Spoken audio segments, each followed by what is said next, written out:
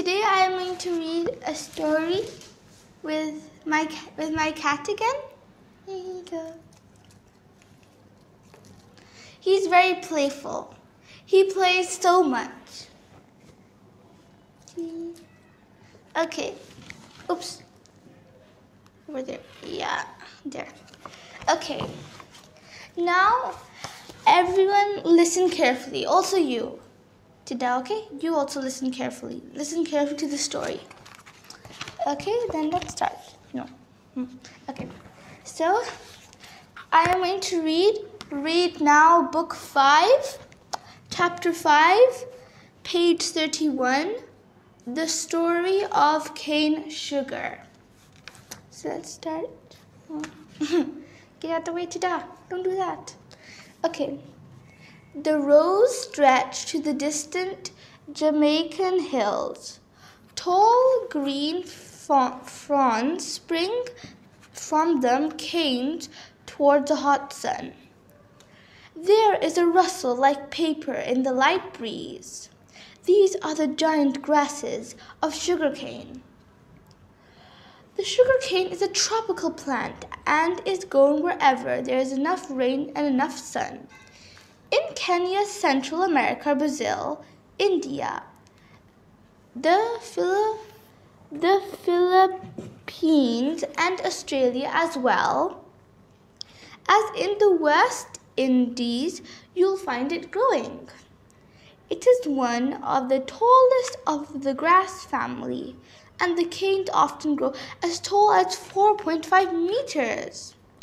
Quite high, though not as high as bamboo, which can reach 30.5 meters. If you have a look at any stalky piece of the grass, you will see that leaves are at the top piece of the grass. You will see the leaves are at the top. The stalk itself is hollow and rather stringy. If the grass is fresh, then there is juice or sap inside the stalk. The sugar cane is, of course, very large, but it is the sap inside the stalk or cane that interests the man. It is very sweet. Men have known about this plant for a long time. It was growing in India at least 3,000 years ago.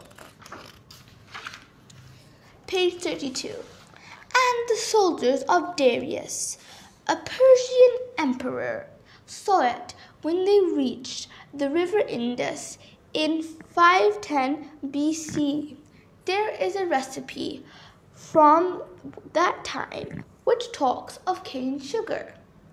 The recipe sounds suspiciously like rice pudding. Much later, sugarcane was grown in Persia and Arabs took it to Egypt.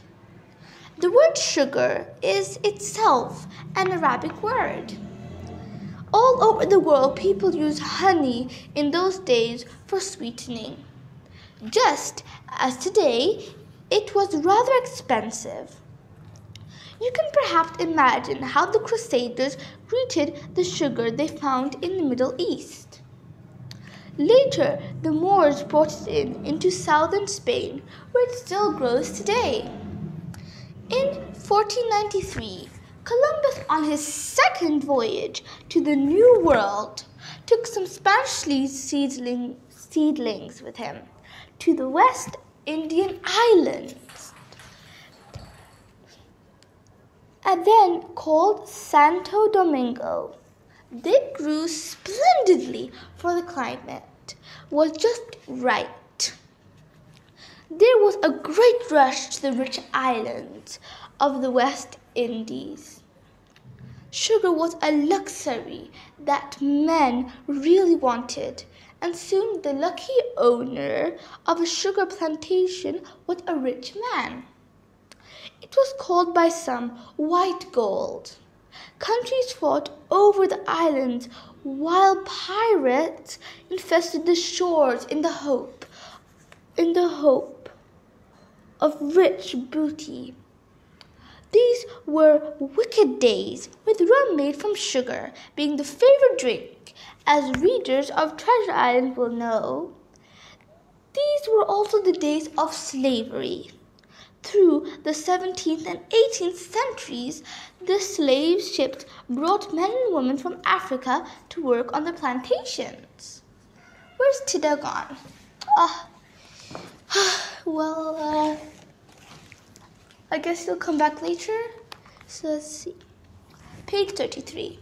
Sugar grows well in the West Indies, but still requires a lot of work in planting and harvesting. In the old days, the canes had to be cut by hand.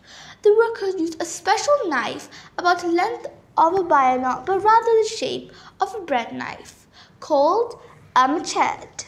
Some of the harvesting is still done by hand, though now more and more machines are used.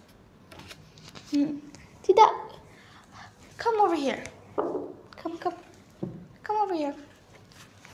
Look at this. Come. You need to listen carefully. So, some of the harvesting is still done by hand, though now more and more machines are used. Just when you mow the lawn, the grass grows again. So does the sugar cane after cutting. Remember, the canes are full of sweet sap, so they must be taken very quickly to the factory. The sugar mill close to the plantations. Here, the long canes are first cut into small pieces and shredded. Tada! Be quiet, I'm reading. Then they are crushed between heavy rollers to squeeze out all the juice. Nothing is wasted. Either the leafy tops can be used as animal food, while the leftover cane will fuel the boilers into which the juice is now fed, or can go to make paper and board. The juice at this stage is brown and murky liquid, so it has to be cleaned. Some of the impurities settle at the bottom. Others are cleared by boiling and adding lime.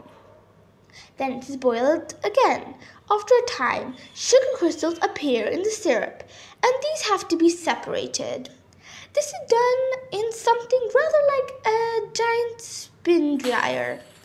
As the huge drum speeds round, the syrup spins off, and the sugar crystals remain. The end. Thank you, guys. Where's Tida? Tida, you have to say bye-bye. Where are you? Literally, where are you gone? I can't see you anywhere.